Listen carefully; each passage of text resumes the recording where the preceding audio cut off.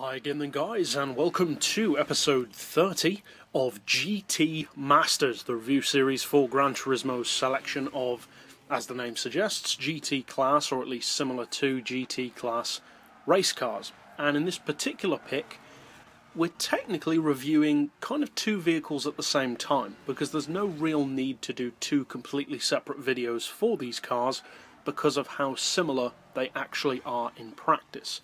Now, the car overall is the Corvette C6.R, but on Gran Turismo it's not called that because it's not the actual C6.R, it's the Z06 race car and the ZR1 race car, but they're C6.Rs basically.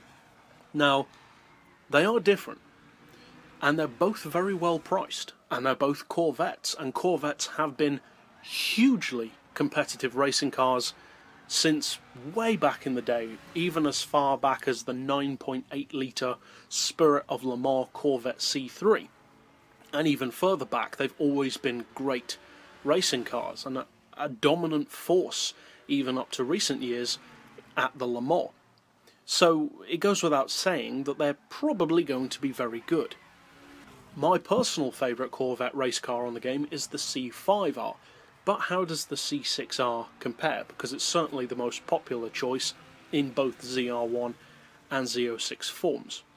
Well, they compare interestingly well, not only to each other but also to other cars.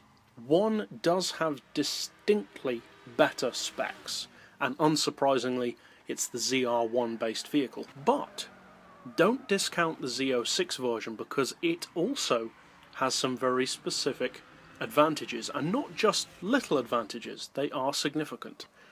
Now, the car is powered by, as you'd expect from a Corvette, a 6.2 litre engine in the case of the ZR1, a 7 litre in the case of the Z06, and the ZR1 is by a pretty healthy margin the more powerful of the two. The Z06 puts out 901 horsepower, which is already a lot, and the ZR1 puts out 1041. As far as torque, the ZR1 has also more, unsurprisingly, at 928 foot-pounds compared to 746. As far as weight, though, the Z06 is lighter, but only by 10 kilos at 1,090 compared to 1,100 on the dot for the ZR1. So both cars are very, very lightweight, significantly lighter than most of, say, the Audi R8 or Nissan GT-R race cars. As far as horsepower per tonne, they are both very, very good, considering that even though the Z06 is the lesser of the two, it still has a huge amount of power to work with. Over 900 horsepower is nothing to be sniffed at. Now, the ZR1 puts out 946 horsepower per tonne, the Z06 827. So again, both are very impressive. What about for the PP? Well, for the PP, they are quite different, to say the least. There is a significant gap between the two. The Z06 is a pretty humdrum, what you'd expect, 656 PP. That's, well, as I said, what you'd expect. That's what your average car of that kind of power in the GT class would probably be.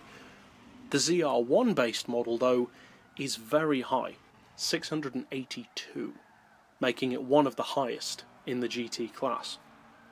As far as price, this is another way which the Z06, the less powerful model, does have an advantage. And when it comes to price, any advantage is significant. So, how much cheaper is it? Well, almost 100 grand cheaper. 264,000 credits compared to 385. So the best part of 80 grand cheaper. That's nothing to be scoffed at all. But that being said, both cars are fantastic value for money. Even the more expensive of the two, at 385 grand, is still an amazing price for such a powerful and fast and competitive and genuinely brilliant race car. Now, I've said before, I'm a huge fan of the Corvette in all of its forms, road cars, race cars, etc. So am I biased in favour of the Corvettes? Not at all. If the car has a downside, I will still point it out, and they do. One very significant, but at the same time really ironic downside, to me at least, And that is, of all the things that you wouldn't think a Corvette would be bad at, top speed is probably the last on the list.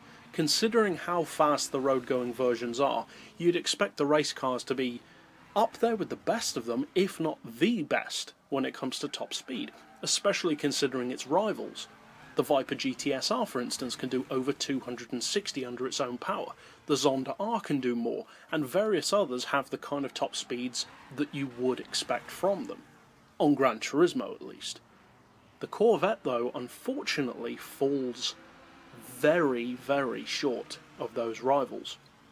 For some reason, and unfortunately I think it must be the TVR Speed 12 syndrome, where Gran Turismo has really dialed the car back to prevent it from being as good as it should be, considering how OP everything else is, that's the only thing that really makes sense, because as a correlation of spec to its rivals, it should be faster than it is. So there's no real reason for it to be held back, apart from Polyphony doing that deliberately, which I hope they didn't, but at the same time I wouldn't be at all surprised if they did.